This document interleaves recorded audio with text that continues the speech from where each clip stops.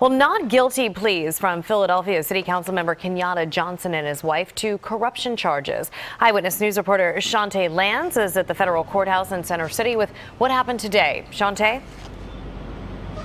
Well, Jessica, Councilman Kenyatta Johnson and his wife were arraigned inside this federal courthouse. They stood outside afterwards and said that they're both innocent.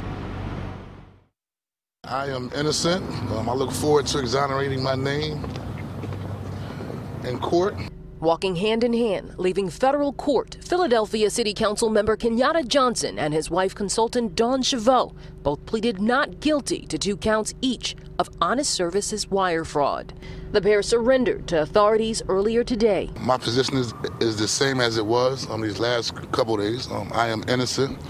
I have pleaded not guilty, and I look forward to my day in court to exonerate my name. Johnson, who represents South Philadelphia in the city's 2nd district, was named in a 22-count indictment alleging a wide-range racketeering conspiracy.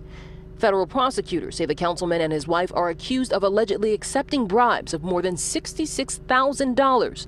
Prosecutors say the cash was in exchange for actions by the councilman on the zoning of 2 South Philadelphia properties, including the Old Royal Theater on South Street.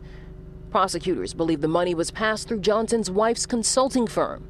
Chavot had very little to say after her arraignment. You heard what I said in court, so I'm innocent. No comment after that. Thank you. You can talk to my attorney. As we've said all week, we're going to fight this case. These charges are not strong charges.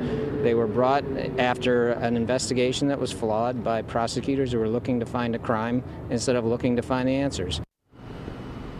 Bail was set at $15,000 each. They did not have to pay the bail. They were released on their own personal recognizance. Reporting live outside a federal court in Philadelphia, Chantee Lans, CBS 3 Eyewitness News. Thank you, Chantee.